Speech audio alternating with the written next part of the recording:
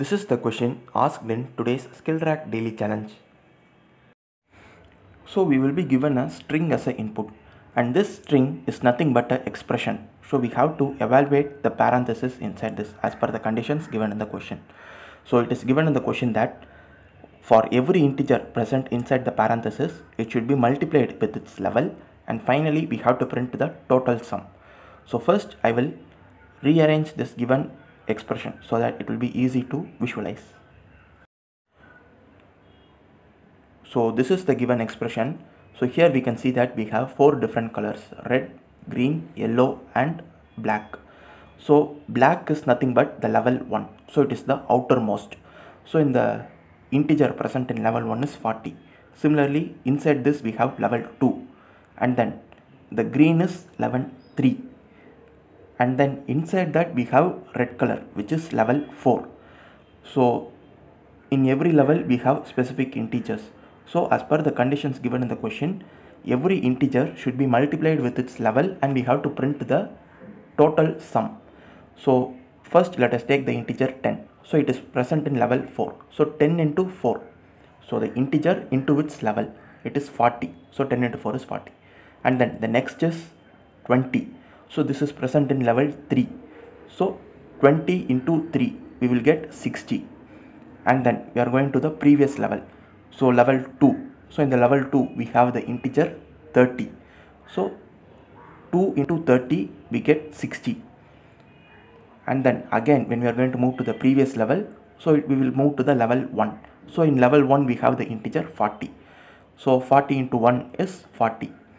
So now when we add all these integers, we get 200. So in our output also we are printing 200. So this is how we get our output 200. So every integer should be multiplied with its level and we have to print the total sum in our output. So now let us also see our sample input 2. So this is the given expression for sample input 2. So here we have an integer 4 which is outside the parenthesis. So we can just completely ignore all the integers which are present outside the parenthesis. And now we have 3 opening parentheses. So whenever there is an opening parenthesis, the level increases one by one. So in the third opening parenthesis we have the integer 1. So this integer 1 is present in level 3 because there are 3 opening parentheses, and after that it has closed. So now we are at level 2. So this integer 2 is present at level 2 because soon after opening the level 3 parenthesis, after the integer 1 it has closed. So now we have moved to the previous level. So this integer 2 is in level 2, and again there is a opening parenthesis. So the level increases. So after opening the parenthesis we have the integer 3. So this integer 3 is present in level 3. So we have to put it in red color. And then again after the integer 3 the parenthesis is closed. So we move to the previous level. So the next integer 4, it is present in level 2. So this is how the level will be differing. So the integer 4 was in level 2, and after 4 we have a closing parenthesis. So now we have moved to the level 1. So now after closing again we have a opening parenthesis. So from 1 again we will come to level 2. So after opening we have the integer 5. So this integer 5 is present in level 2. So for level 2 we are giving the green color. So again we have closed the parenthesis after the integer 5. So we are moving to the level 1. So now we have moved to the level 1 and there is no open parenthesis. So now we are present in level 1. So this integer 6 must be considered as level 1 because there is not any special opening bracket for the integer 6. So now we have found all the levels. So now we can just apply the logic given in the question. For every integer we have to multiply with its level, and finally we have to print the total sum. So this is what we should be doing. So let us take every integer and multiply it with its level and find the total sum.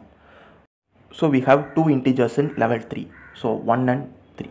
So 1 into 3 is 3 and 3 into 3 is 9. So I'm just writing both of the numbers here. So these are the 2 values which we will be getting in level 3. So now we should move to the level 2. So the level 2 is green color. So here we have the integer variables 2, 4 and 5. So the level is 2. So 2 into 2 is 4, and then 4 into 2 is 8, and 5 into 2 is 10. So these are the values which we will be getting in level 2. Now level 1. So in level 1 we have only one integer. So the yellow color represents the level 1.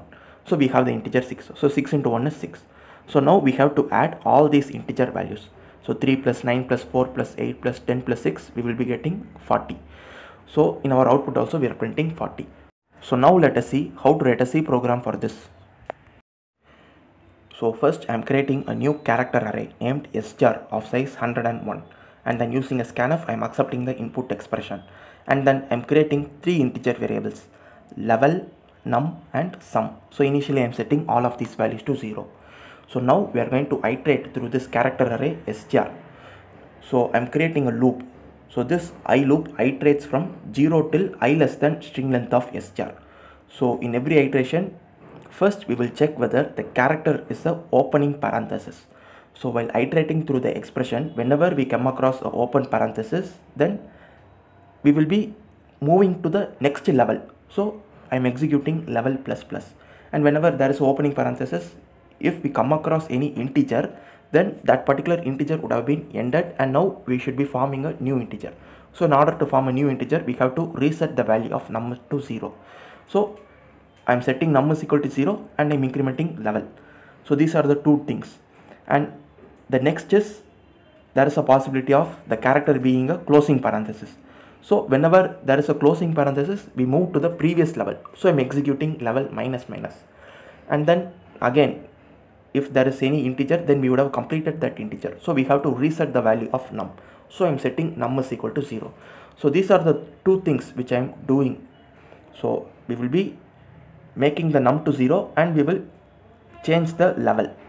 If the character is not opening parenthesis or a closing parenthesis, then it will definitely be a digit. So whenever it is a digit, then we will apply the logic to convert the digit into an integer. So we will multiply into 10 and we will add it with the current digit. So in order to convert the ASCII into decimal, I am just subtracting the character with 0. So these are the things which we will be doing in the if, else if and else block. And now we have another condition inside this opening and closing parenthesis. So before making the value of num to 0, we are going to check whether the num is not equal to 0. So if num is not equal to 0, then some integer value is present inside that num. That is, while iterating through the expression, we would have came across some integer. So in those cases only num will be not equal to 0. So before making num is equal to 0, we are going to check whether num is not equal to 0. If num is not equal to 0, then we have an integer.